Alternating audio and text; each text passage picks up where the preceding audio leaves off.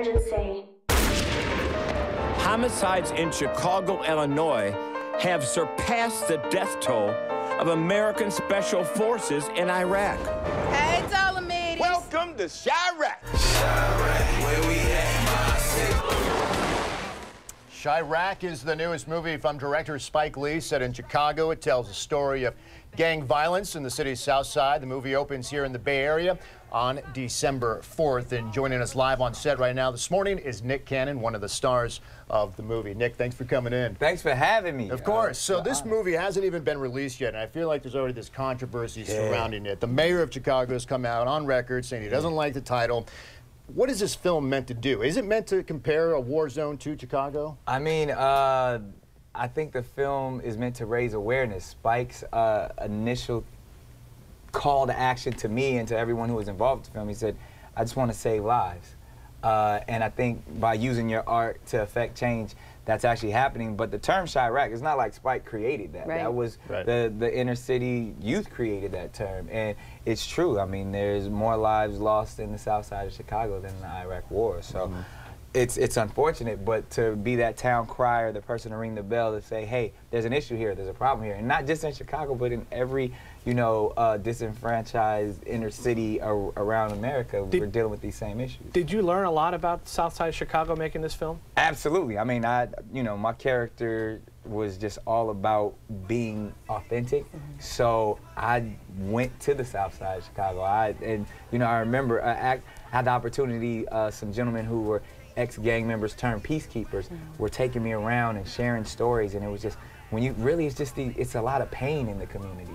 And you know, and that's why I feel like there's no guidance or leadership, and I always say hurt people hurt people. Right. So that's really the sense of it, and I think that's why there's so much controversy around the title and the name and the story, because people are crying out and they want change, but they don't know how to get it. Now, the movie is based on an ancient Greek play, Lysistrata, in which essentially the men are in all sorts of trouble. The women say, we're going to do something. We're going to withhold sex from our men until they clean up their act. Yeah, over 2,000 years ago, Aristophanes created this theme. And I think it's really that juxtaposition of love and war at the end of the day. And then it deals with a lot of the male machismo and macho, like what's more important to you. And then when you get to the core of it, I mean, everybody wants to be loved.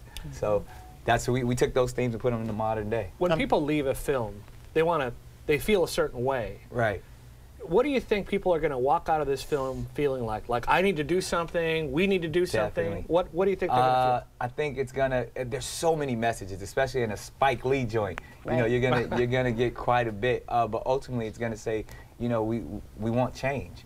And obviously just the mindset of what's going on in the world today, I think people want to focus on humanity and understand that a life is a life. And you know, we only get one. And that's shown so much throughout this film, and I think it resonates because it's so timely right now. The people who are involved in these violent acts in real life, whether it's in Chicago or other cities, do you think when they go see the movie and they walk out of here, it's actually going to change them and how they behave? I hope so. I mean, this is a satire to its core, and I believe, you know, it's entertaining, but the message is so powerful that if you can grasp just a little bit. I mean, my character is actually the character that is the most stubborn and the most bullheaded throughout the entire process. And if you watch his journey, at least, and can connect with that, I think it can affect the people who are actually preparing for your role. You talk about your role. How did you prepare for it? Did you spend a lot of time on the streets there? I did. In the South Side? I remember going and arriving in Chicago, and you know, the peacekeepers came and said, you know, forget this hotel, you're coming to the hood.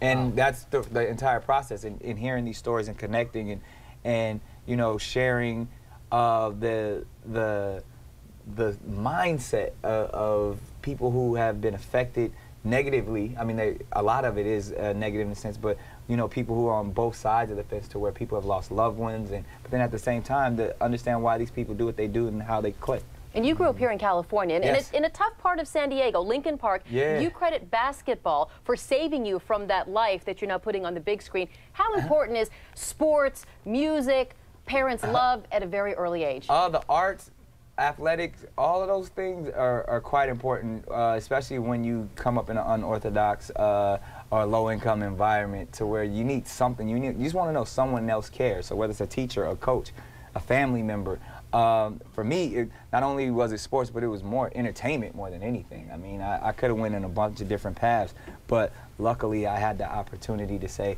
hey, I have a dream, I have a goal. Do you have friends who took the other path? Oh yeah. I mean, and it's interesting, whether the people who are no longer with us or the people who are incarcerated.